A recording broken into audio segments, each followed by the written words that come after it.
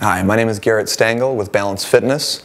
This is my friend and colleague Jess Davies, a physical therapist with BodyMechanics, who's going to be assisting me today on sharing some unilateral functional exercises that'll help to challenge your current workout program. Whether you're in the gym or you're at home, wherever you choose to do these exercises, the unilateral focus is going to help to strengthen weak areas on the body, as well as work in the core in every exercise that you do. And Jess will help make sure that we've got safe modifications for anybody who wants to try these. The first exercise we're going to learn about today is called a pistol squat. Pistol squat squats in general are very commonly used for strengthening the whole lower body, getting movement at the ankles, the knees, and the hips. When we transition to a single leg, there's a lot more work that goes on through the hip, including the hip rotators and hip abductors, the muscles that stabilize the joint during movement. So Garrett, why don't you show us our movement today? Okay.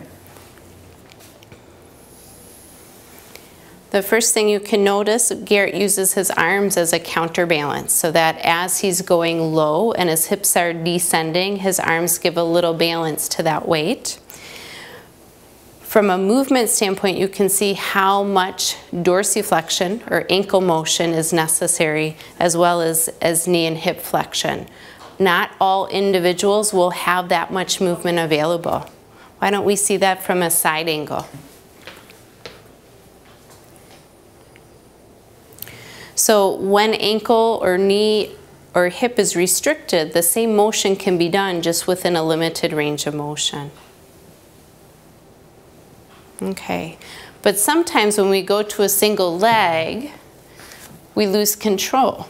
So we're going to offer a modification of that same exercise, providing a little bit of support from the chair and also starting from a higher surface.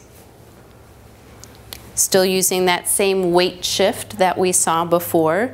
The hands reach forward as the hips descend to help counterbalance his movement.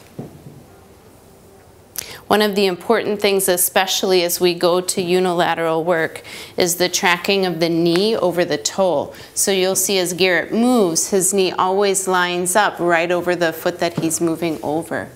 When the hip is not doing an adequate job of providing stabilization, we'll oftentimes see the knee collapse in, which not only puts stress through the inside of the joint itself, but can also translate to more pressure through the foot and ankle.